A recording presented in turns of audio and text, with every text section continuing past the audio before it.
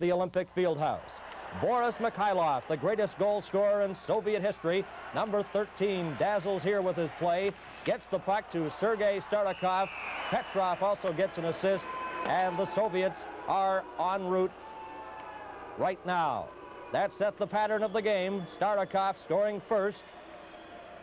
Then Mikhailov made it 3-0 for the USSR, and the barrage continued.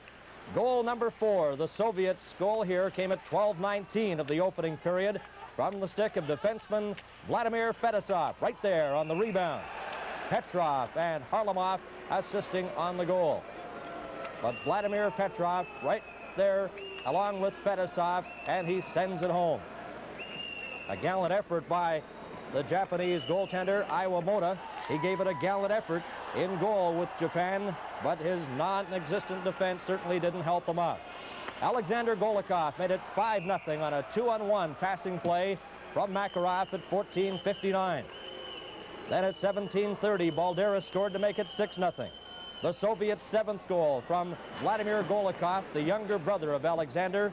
And then Vladimir Golikov scored again at 19:26 of the first period, and it was 8-0 for the Soviets. Vladimir Golikov got another goal. And then Boris Mikhailov made it 12-0. And one had to have a little sympathy for the Japanese national team. Fettisov rounded out the scoring, and they have just scored again, and it's 14-0 for the Soviets over Japan. We'll have more coverage as this is CTV, Canada's Olympic Network. The Soviet Union team is the heavy favorite to win the gold medal here at this Olympics, as they have in 6 of their last 7 tournaments. To be fair, the Japanese are still learning. At the moment, they're ranked right at the bottom of the list in the 2 divisions here. Now to the rink, and the commentators Ron Roosh and Tom Watt. Thanks very much, Lloyd. And the story here, of course, is just the Soviet Union completely running away from Japan. You have to pity Japan a little bit. They have just been totally dominated and bombarded. You have to also pity the poor goaltending. Takeshi Ivamото started the game, and now the second goaltender, M.Misava, is in. The scoring in this game is it's now 15-0, 7:35 remaining in the contest. Alexander Golikov has 2 goals and an assist. Vladimir Golikov has 2 goals and an assist. Valery Harlamov a goal and 4 assists. Boris Mikhailov has 4 assists in the game. Vladimir Petrov has 2 goals and 2 assists. Helmut Balderis 1 goal and 2 assists. And the shots on goal right now, Soviet 62, Japan 19. Tom, you really can't judge how good the Soviets are or will be the rest of the tournament, but against a team like this, certainly all they're doing now is just having fun out there. Really. Well, well, everybody in the world knows they have a great team. They're the world's champions, and certainly Japan, coming from the B group, are in a great deal of difficulty in playing a hockey game like this. When we get a moment, there's some interesting changes, however, in the lineup for the Soviets. All right, well, let's pick up the play now. That's Fettisov, number 2, blasting one right at the Japanese goal. The Japanese coming away with the puck, but they get it only out to center ice before Kасatonov takes over, feeds Balderis, who just deflects it into the Japanese zone. We've got 6:45 left in this hockey game. At center ice now, the Japanese coming over the line and carrying the puck there is Hoshino. He got the shot away, but it was well wide of the net. And at center ice once again. Down over the line, Balderis cutting out in front of the net, but it rolled off the end of his stick, and the puck is flipped out to center ice once again. Kасatonov turning with it, working on a defensive pair here with Fettisov. Here's Balderis in over the line. He shot that one wide, and the puck bounces out all the way over to the other side. Honme out at center ice. There's it behind the net. Fettisov touching it back there, and it's called on the icing. The faceoff will come back in the Japanese zone with 6:13 left. 15-0. The Soviet Union is leading. This is CTV, Canada's Olympic Network. Play underway here off the face-off. Alexander Golikov inside the Japanese zone, rolls it out in front. There's a high shot taken at the side of the net by Makarov. It goes into the corner. Japanese player falls, and picking up the loose puck is Vladimir Golikov. Rolls it in front, and a chance there for Makarov, but it rolled wide and over to the far boards. Japanese coming out at center ice, but again the Soviets take over. Vasильев in his own zone, feeds it out to center ice. Makarov, he ducks a check. And trailing on the play and carrying the puck over the line is V.Golikov. Out in front, there's the shot. It's right on the rebound, and it flips high in the air and is batted out of the air and into the net for the 16th goal for the Soviet Union. And scoring that goal, A.Golикov, who now has a 4-point night going for himself as well, and that completes his hat trick. Well, there's nothing to this game, is there? Because after the original shot, the puck does come up in the air, and Golикov really bats the puck out of midair. There's the puck out, up, bouncing right out of midair into the net for his goal. So Golикov will get the goal, 16-0 now with 5:10 remaining in the game. Makarov will get it a point as well.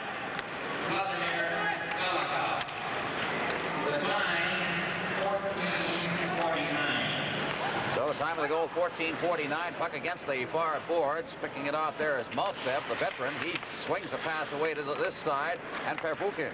Первухin to Крутов.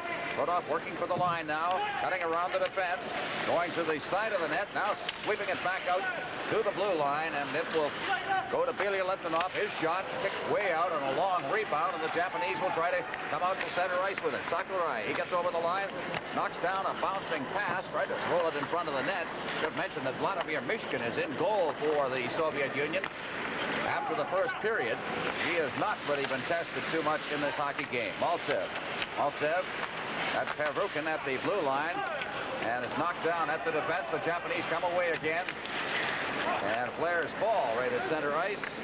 Puck is against the boards. Lebedev, Fujii, and now here come the Soviets once again. Mальцев backing in towards that. There's the shot as he spun and fired that one. And again, it goes to the side of the net. Lebedev after it. He's number 11 out there for the Soviets. Here's a shot that's wide of the net. Lebedev gets it again behind the net. Mальцев circling out in front again. Mальцев getting set. There's the shot, and he is dumped just as he got that shot away, and the goaltender is forced to make the save. Back down in the Soviet zone. Первухin ahead. Mальцев over the line as the Japanese got caught on a change there. Mальцев spun around, gets it against the boards. It's cleared up ice, and Первухин goes back for it. Kazanov behind his own net. Now clears it into the corner. Over to the far side. Kazanov. Первухin out at center ice. Turning with it is Mihайлов.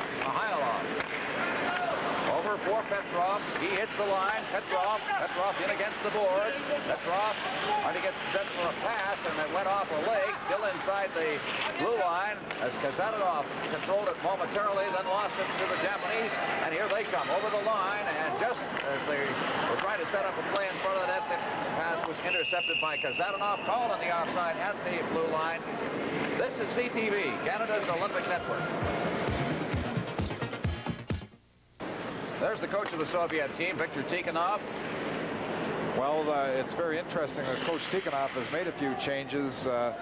There we see a real upset.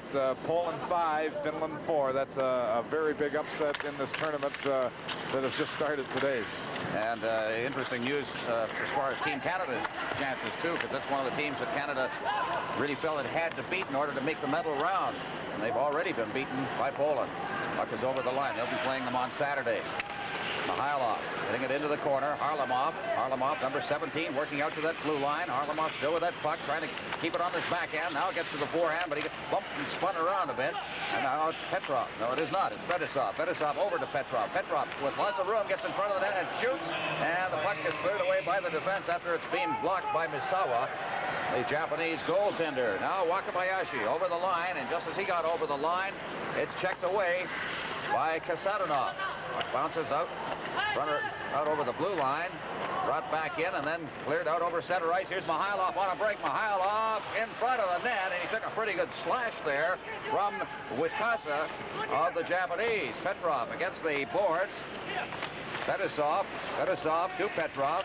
There's a shot that's right on. It's loose out in front. There's a shot through the goal crease from a bad angle taken by Mihайлov. And now it's Petrov in the corner. He tried to drop it off for Mihайлov, who had his back to the play. Jammed in against the boards. Harlamov moves in, takes the puck, gets out in front of the net. Now gives it to Petrov, who tries to jam it in and fails. And the puck is behind the net. Now here's Kazanov. Kazanov to Mihайлov. Mihайлov with 1:01 left in the game. Mihайлов. Mihайлov back to the blue line. There's taken by Kасatонов. Kасatонov to Харламов in front of the net. It's deflected to Fettisov. Down goes the goaltender, and it's called for a face-off. This is CTV, Canada's Olympic Network. Well, we've had a little bit of shoving while we were away in between Nakamura of the Japanese team. Harlamov has been right in the middle of this too. The temperature, well, they were starting to throw the weight around a little bit over the last little bit. Not, I think, promoted by the fact that that slash there on, I guess it was Mihайлov going in on the net. Well, the Soviets have been very, very mean, and they're trying to dominate teams physically. I talked to Herb Brooks, the United States coach, when they played in New York City last Saturday, and he said that the Russians were the meanest he has ever seen them. I don't know whether that's a reflection on the political situation. Here we see the scuffle in front of the net, grabbing over shoulders, and the sticks come in, and everybody starts getting, you know, pushing that glove in the face, and that's what starts things going. Here's everybody kind of into it, but the Soviets really haven't played the gentleman in this tournament to this point. All right, out there, Jlugtov. He'll face off the tallest player on the Soviet team. Big fellow, number 22. And we're underway with 51 seconds remaining in the game. There's a shot from the blue line. Petrov rolls it in front of the net. Nobody there could knock it down. Balderis.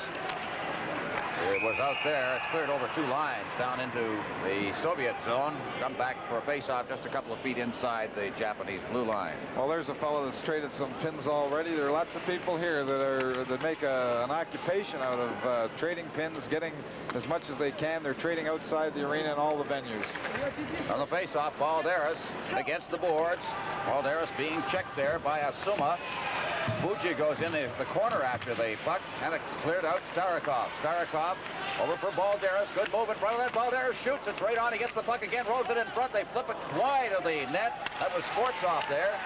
Now Skvortsov getting another chance at it. Gives it to Balderis. Balderis unable to get loose as it rolls off his stick, and he has to go back out to center ice for it with 14 seconds remaining. The score is 16-0. The Soviets are leading.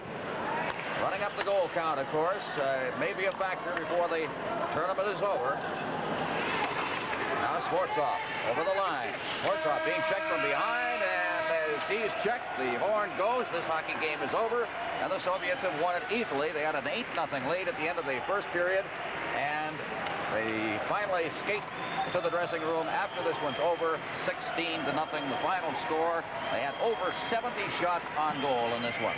Well, the Soviets have made, we see Mышkин, who shared in the shutout tonight, but the Soviets have made some interesting changes in their team, and Canadian fans who are going to see more of them on our coverage of hockey will realize that there are 8 members of the Dynamo team, which toured Canada earlier and the United States earlier this year, and there are 11 members of the Red Army Club. So 19 of the players here have really been quite familiar to Canadians in the last month or so, playing in Canada with either Red Army or Dynamo. All right, the teams with the traditional handshake at center ice, and they'll head for the dressing room. The Soviets have got their tournament on, their defense of their Olympic gold medal of 1976.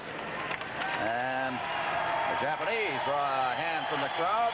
One thing about them, they didn't quit skating. They always try, no matter how far behind they get in things. But they were just overwhelmed by the Soviets. There's the score, 16-0 final score.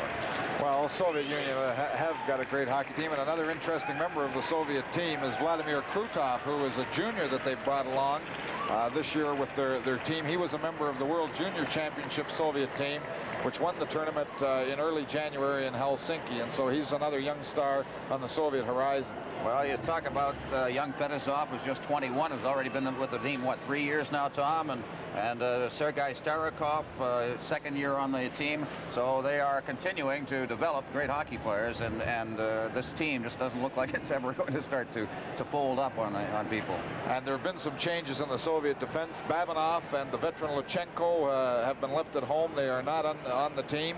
And another very surprising person left off the team was Kapustin, who did play on the line with Balderis and Jlugtov and made up a real formidable unit.